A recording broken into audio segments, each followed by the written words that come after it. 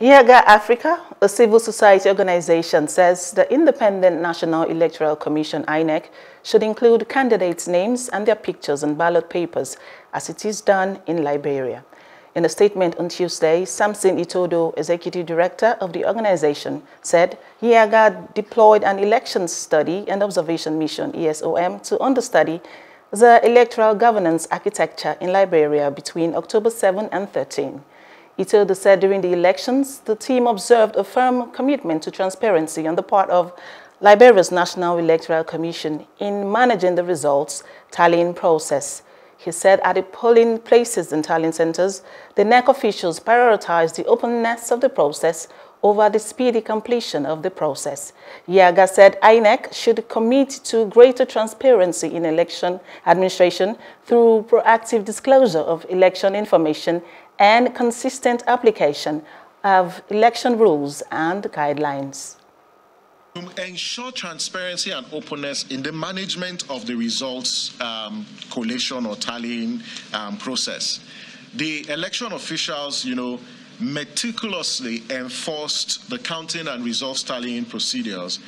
And in cases where objections and queries were raised by party agents and observers on matters relating to inconsistencies or computational issues, they were addressed promptly in the full view of everyone. Also, as part of observation, in addition to everything else that has been said, was also the role that the media played.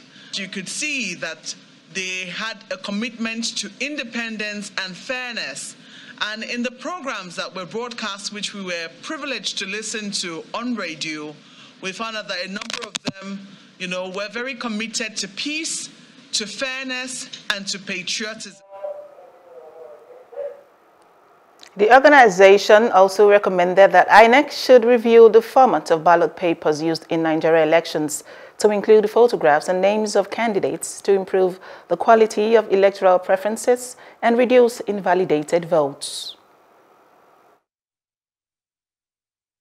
We're also recommending that INEC should review the format of ballot papers used in Nigeria to include photographs and names of candidates to improve the quality of electoral preferences and reduce, incidence of invalidated votes.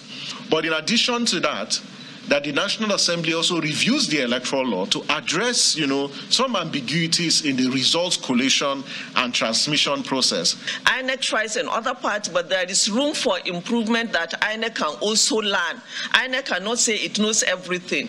Like the issue of the over-bloated register, I believe that it is actually over-bloated. INEC, like I said earlier, has to find another way whereby it can reduce the number of the people that are already dead that are on that register. Hello, hope you enjoyed the news. Please do subscribe to our YouTube channel and don't forget to hit the notification button so you get notified about fresh news updates.